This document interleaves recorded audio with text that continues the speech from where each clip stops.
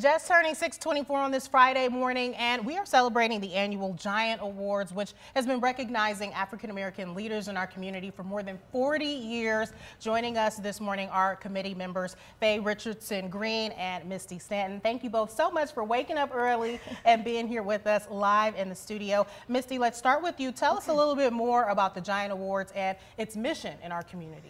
Yes, so the Giants Award has a rich tradition in our community. It's a space where few people of color were ever recognized around the table with their work. And so this is an opportunity for us to highlight them, show their strengths, encourage them. The Giants Committee was formed, and I think they were well before their time, because they created a space where you could recognize people of color for their talents, their strengths, their perseverance, and their intelligence. So we are happy to be part of this legacy. The Giants will take place, the awards will take place Saturday, tomorrow. We have over 850 participants that will be there to celebrate. And I think that is fantastic. When you talk about an impact in our community, this is a legacy that will live on. Absolutely. Beautiful. When you think about the legacy of the Giant Awards, what comes to mind and what are you maybe most proud of? Either one of us? Either one of you, yeah.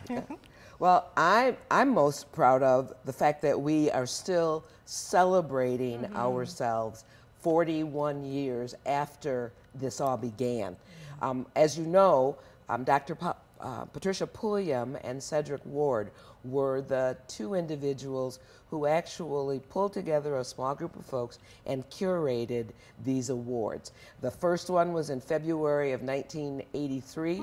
Last year we had a celebratory party celebrating that 40-year history and legacy in the greater Grand Rapids area. Certainly something to be proud of. Now tell us what you look for when choosing the recipients of these awards. You know, it's an interesting process. I wish I could say that it was a scientific process, but it's not.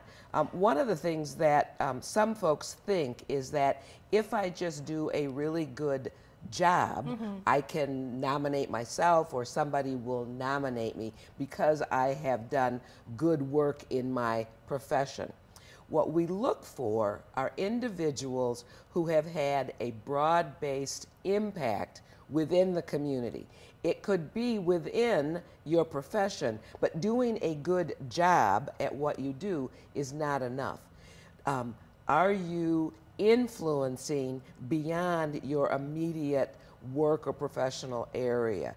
Are you influencing beyond your church or the school in which you work?